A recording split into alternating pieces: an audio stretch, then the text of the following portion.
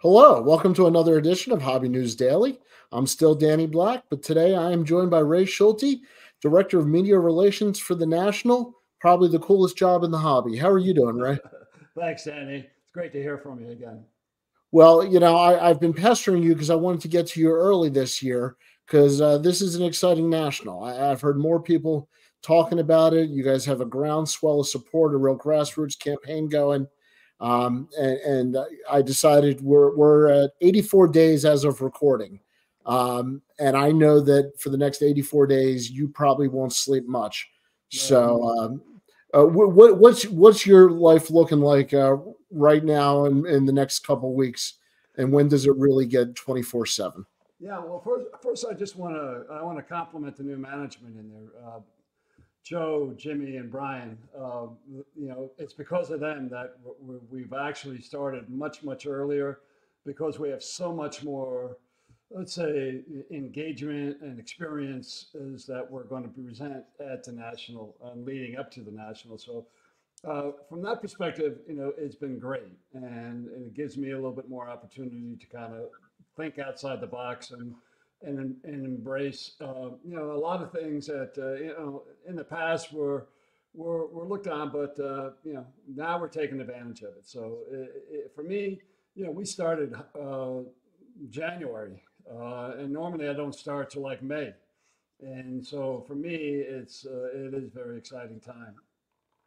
Well, this is what number national for you? This is the 14th national. I Wow. started, and actually, you'd appreciate this. I started in Baltimore. I, I was going to say, now I'm not going to do what everybody else does. I'm not going to complain about bringing it to my city like everybody else wants it in their city. But I will say that the Baltimore National was fantastic. No, absolutely, and I think just give you a quick background on that.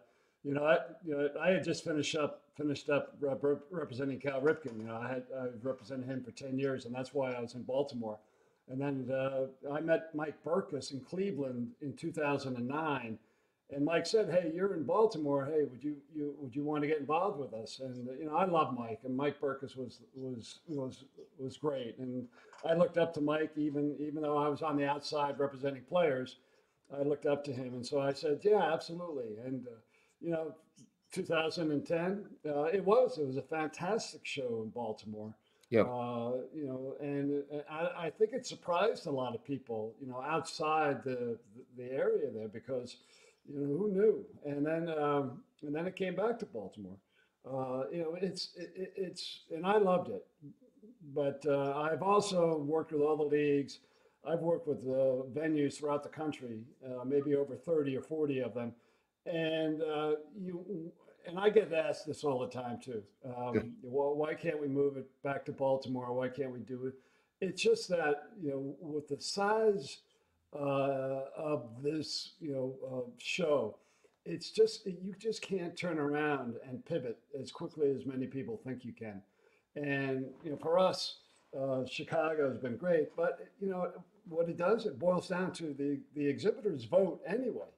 The Right. management just presents opportunities and they vote on it. So it is what it is. But we're happy to be in Cleveland this year. Cleveland has always been a great a venue for us. The last time we were in Cleveland was 2018, and you know, people that remember that, we had a Ferris wheel like on the main floor, and we had an airplane and all that, and those are gone. The innocent days. Those are gone, but it's going to be. The people working with us in Cleveland are fantastic, and it is a great.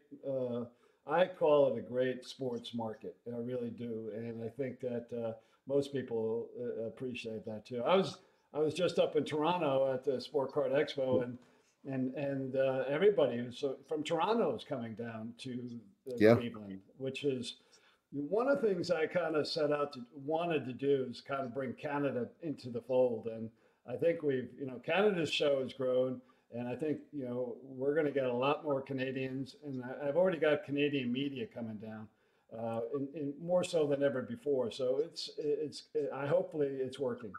Well, maybe we'll have Molson served at the national one here. Yeah, Um, Yeah, go ahead. No, no. I just want to say this. There's going to be a whole Canadian contingent. There's going to be like a trade night for Canadians only. So I mean, I love it when it grows like Well, I guess hockey will be prevalent. that. Yeah. Well, you know, it's funny you say that because Hoppy News Daily, we get close to it's somewhere around 8% Canadian readers, Hmm. which is a much higher number than I would have expected. So I think, and a lot of it is Toronto. So I think there's a huge base up there. And I think it's great to bring them down and get them involved and not just have the expos north of the border.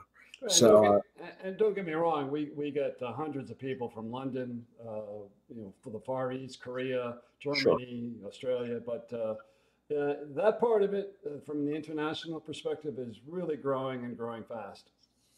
Um, you mentioned the new management. Biggest changes we can expect this year. Oh boy, it's just I know that's a loaded question. no. I mean, it's a good question. It's just they want to engage with the attendees. They want to engage with with the exhibitors, and so there's a lot more thought put into it, and there's a lot more. I tell you, there's a lot more work that goes into it because of the different things we have planned.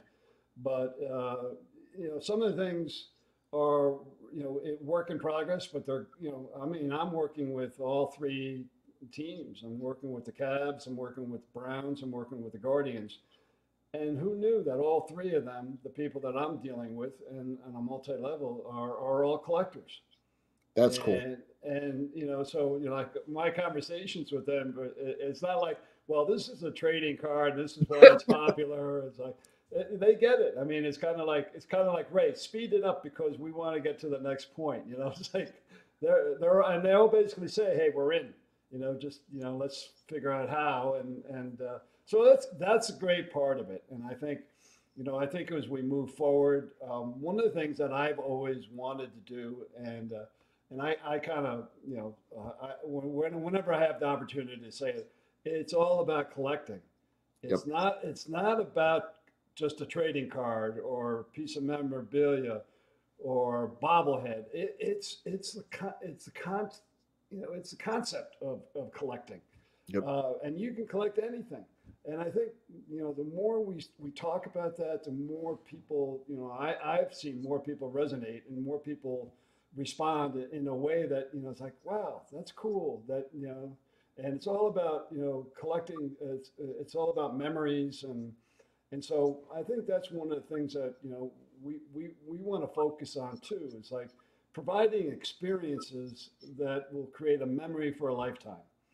And Absolutely. and I think we can and we will do that in Cleveland.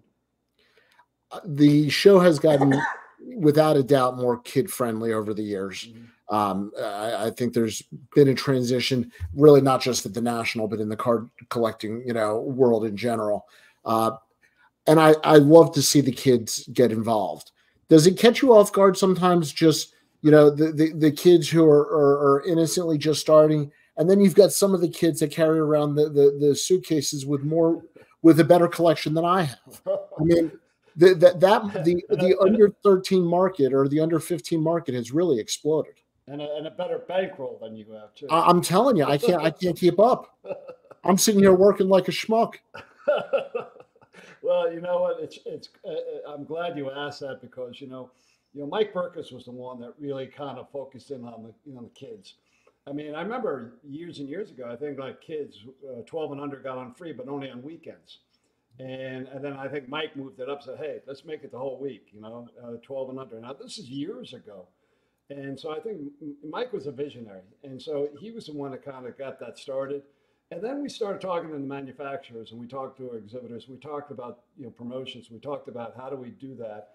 And at one point, we brought in Brody the Kid. I don't know if you remember Brody. I mean, I know Brody very well. Yep. Brody's not a kid anymore, but he is for me. He is responsible for getting that kick started in terms of reaching out to the kids. Brody would go to the manufacturers. He'd get product. He'd do breaking. He'd do all that stuff, and he did such a great job. He was 100% authentic in his passion for not only his own, PC, but for kids. And so he did a fantastic job of kind of being like my first media ambassador. And I tell you, I look back and I tell everyone that comes on, like we have like a much broader media ambassador group now, and Brody's is like the Babe Ruth of ambassadors, because he's the one that really got it started. And yeah, so we were always wanted to be kid friendly and engagement. And we understood, Mike understood that you bring the kids in, and it may bring in their dad or their mom or their uncles, their grandparents, and I think we've got to that point where not only have we brought in the kids, but we brought in the female kids too, Yep. the younger girls, and their mothers now, and their grandparents. So can it grow? Absolutely, it can grow. But we're really happy with the process and the level of success that I feel like not just us, but the hobby has in terms of bringing women into the hobby. I know that you look at it and say, well, we need to do this and do that. I think we're doing it. We really are. I mean, I look out there. There's some amazing women that Yep. are not just collecting, but being leaders. And you know what's funny, Danny? I don't when people talk about, I don't think of them as women. I think of them as hobbyists. Yep. I don't differentiate, and so for me, it's like, okay, cool, all right, great. I mean, but we I think if you look at our social media, we're always, anytime we get a chance to promote someone, a female in the hobby that's doing great jobs, great content, yeah, we'll take that opportunity to promote it. So Well, I'd be remiss if I didn't say a couple things. First of all, I saw Cheryl Miller was announced as an autograph signer. So I know she just retired, and she's one of the goats of basketball. So glad to see her signing this year. And then we have 20 writers on our staff at Hobby News Daily, and I am proud to say that Brody is one of them. Kayla Northworthy, uh, uh, Courtney Recklin, Laura Rizzo Schaefer, Caitlin Gasca. So I couldn't agree with you more that it's just such a great time in the hobby right now, for everybody, to get exposure and to really be a part of the hobby equally. So, you and I think, agree on the importance of that. Um, Moving forward, you had talked about specific cities, working with Chicago, working with Cleveland. Without getting into like details of a specific city, can you just talk about the logistics from needing a union, perhaps, to the size of the space only fits certain, convention centers, and really, how much goes into the back end of even considering a city? good. Yeah, well, I'll start out by doing this. I mean, the management group, they're responsible for doing due diligence, going out and looking at different venues throughout the country. It doesn't matter where it is. I mean, just so we understand, what the parameters are for that. It could be Denver, it could be Kansas City. And by the way, they come to us all the time, and pitch but once you start doing your due diligence and you start getting that information, and things are starting to check up, there's a lot left blank. Like, in other words, will they guarantee that space, 3 years out? Right.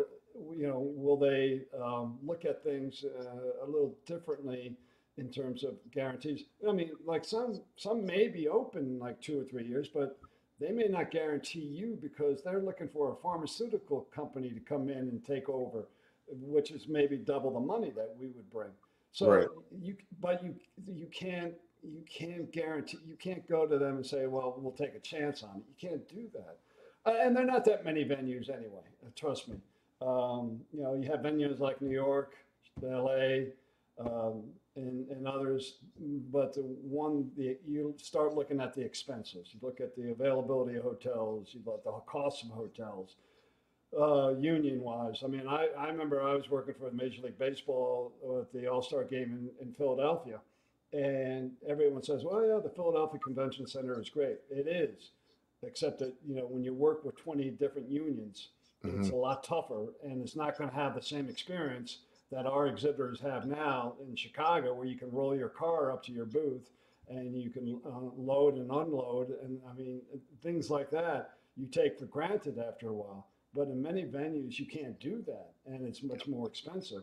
So, and we have the experience, so we know, what we can and can't do.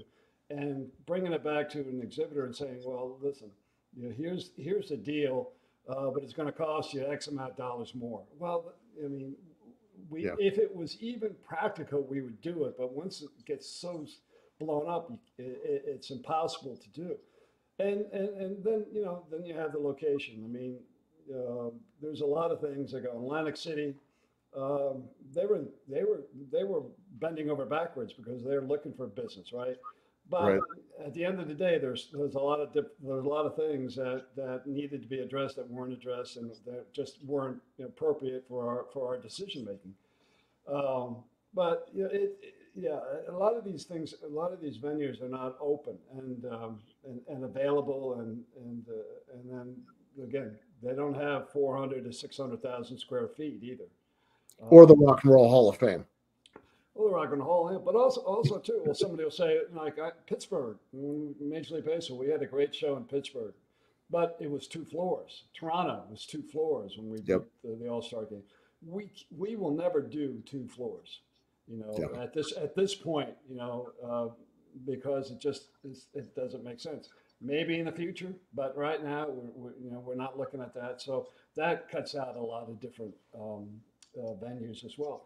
And I'll just end with, and there's many more, but I'll just end with this. I mean, like we have a hotel guy who does nothing but look at reservations and blocks out, and which again, a lot of people don't realize and appreciate that, you know, going into a venue like this, they could raise their rates, 30, 40%.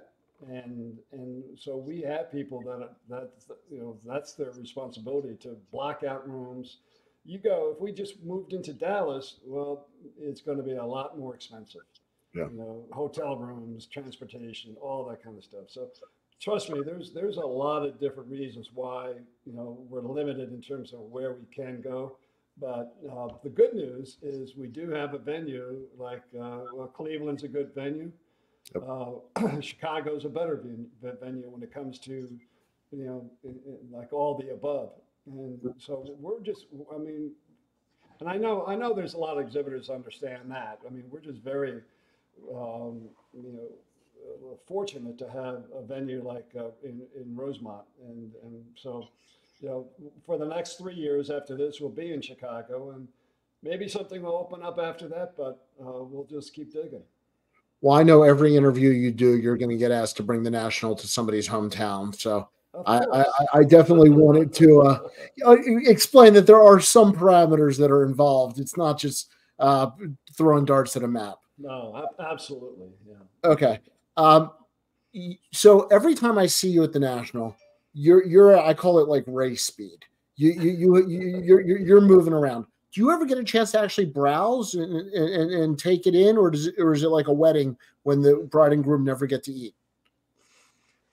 Yeah, no, you're spot on with that. I mean, it's funny because once I get there, it's nonstop, and you think about it. There's always something that needs to be done, something needs to be addressed, needs to be confirmed, and so yeah, I get to a point where and the other thing is too, you have like 20 or 25 people that you've said, hey, let's get together when we're there, and good friends or business contacts, and you end up after the show, you go, oh my God, I didn't get to see so and so. It's like, I mean, Yep. and so that's the frustrating part.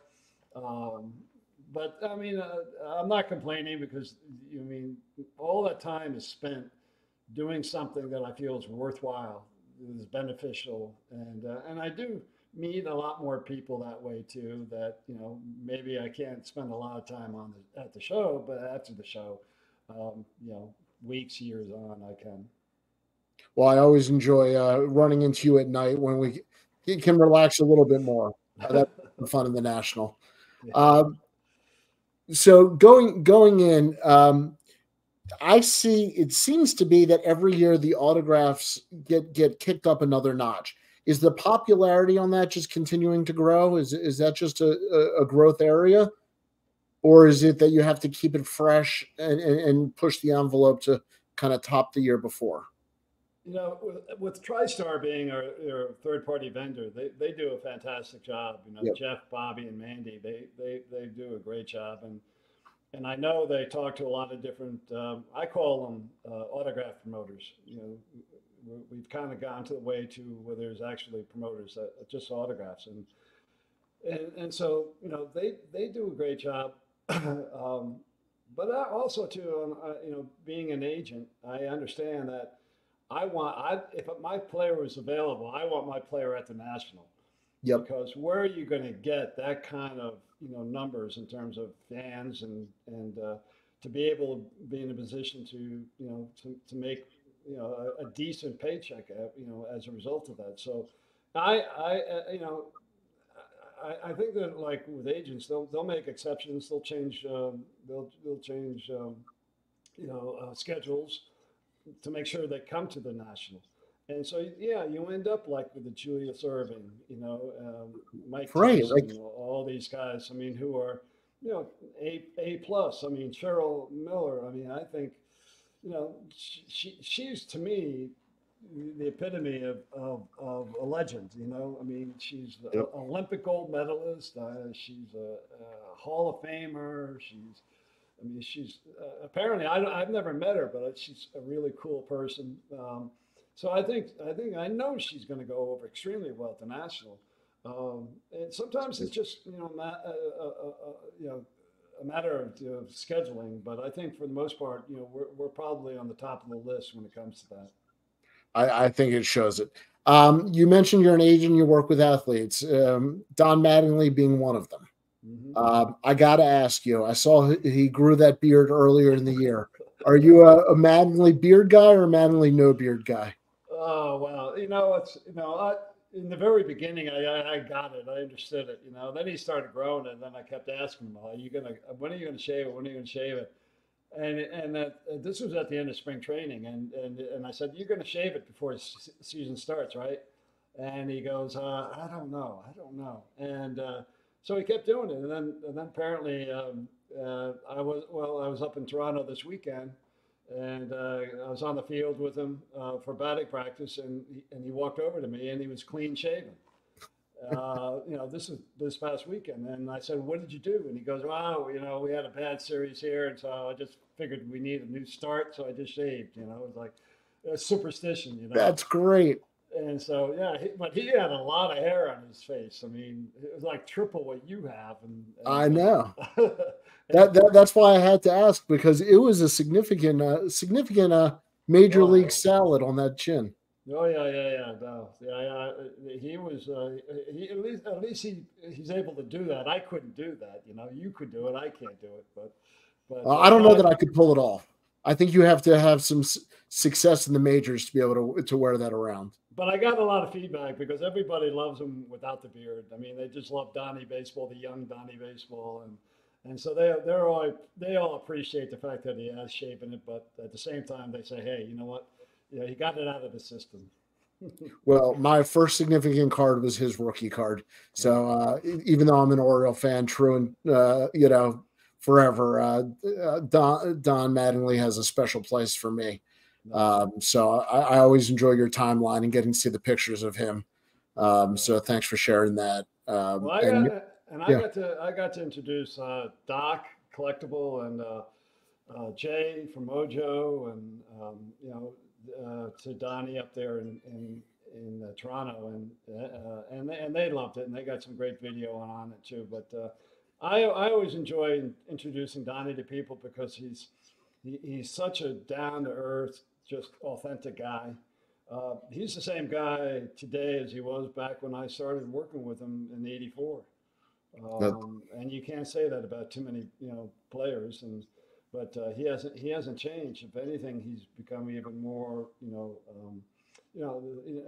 more in tune with what's going on, and he'll always listen, and he'll always make you feel like you're you're the guy that he's talking to. So Well, I appreciate this superstition. I always love hearing that it doesn't matter how long somebody's been in baseball, a winning streak or a losing streak, he still sets them off. Ray Schulte, we have 84 days for the National Sports Collectors Convention. The website is nsccshow.com, July 24th through the 28th. Tickets are available now if you haven't gotten them already. Hotels, jump on that as quick as possible. Um, anything I'm missing? well, Because I want everybody to yeah. have a great time. No, I would recommend that obviously the general admission tickets are on sale now, but also the VIP tickets. VIP tickets have historically sold out. So if you have any idea of wanting to get a VIP ticket, I'd get it now just to make sure because it will sell out this year. And again, with all the things that we've got planned, I think it's a no-brainer to go for the VIP this year and really get to enjoy what's going to happen. All right. I saved my most embarrassing question for me at the end. Is it pronounced the Cleveland IX Center or the Nine Center? We've always called it the IX Center. Okay. Then I'm going to stick with that for now because I've been avoiding pronouncing it every time I've talked to somebody now for almost a year. Well, So if you really want to know, it's the I and there's a dash, a mark, and then the X. So it's IX International, International yeah. Expo. Okay, that makes a lot more sense. All right. Well, see, I saved that to the end, and hopefully people tuned out when I gave all the good information earlier. No. But Ray, thank you for coming on. It's always a pleasure to see you. I will catch up with you in Cleveland for sure. All right, Danny. Thank you for having me. No, absolutely. For everybody else, we'll see you on the next episode, Hobby News Daily, and check out hobbynewsdaily.com. New articles every day, podcast every morning, 20 writers putting out new articles. So definitely check it out. Thank you very much, and we'll see you next time.